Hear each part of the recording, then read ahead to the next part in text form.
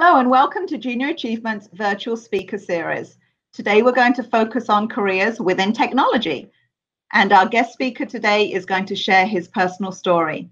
I would like to go ahead and welcome Eron Cummings. And Eron is the Vice President of Software Development at Kaplan. Eron, thank you for joining us today. No problem. Thank you.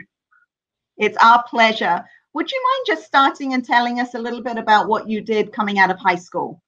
Yeah, coming out of high school, I went straight into college. I was a tad bit undecided about what I wanted to do around that time. The computer portion, the internet was starting to pick up. I did a little bit of it in high school, so it was a choice between the medical field and the technology field. I went and chose to play football and major in computer science, and so. After that, did my 4 years there, got my computer science, bachelor's of computer science degree, and then just entered the field as a consultant right away. So, I just kind of kept that track going from that perspective. And what was your interest in? What veered you towards technology? For me, it was really new at the time, right? Actually, coming up, I didn't, we never had a computer. The closest I got to kind of those things was the video games, as you can see here in the background. And I was good at math, and it was just something new. It was something that not a lot of my peers were doing, and I love solving problems. So it's like this new thing. I'm solving problems. I can actually use my hands to get it done, and so that's really what attracted me to it. Early on. Okay. And so if you wouldn't mind sharing, what does a vice president do? Oh, so what do I do?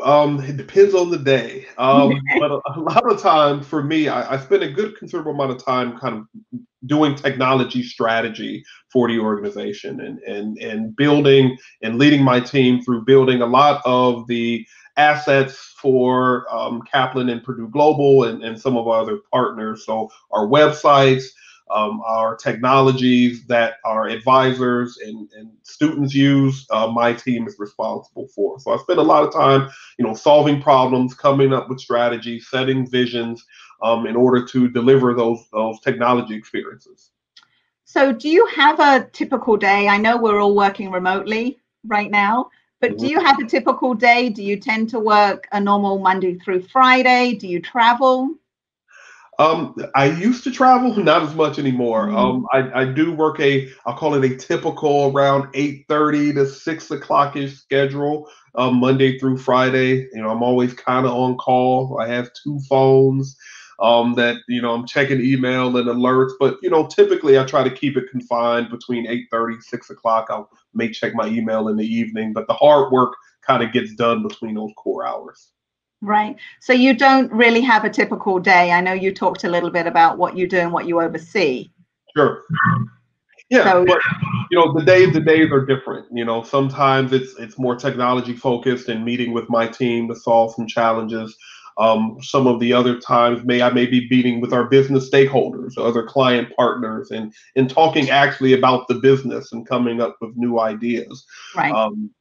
Now that I'm not a hands-on engineer like I used to be, I don't have to actually go fix the problems, but I have to be around and aware, which is why I keep the phones and plugged into what's happening.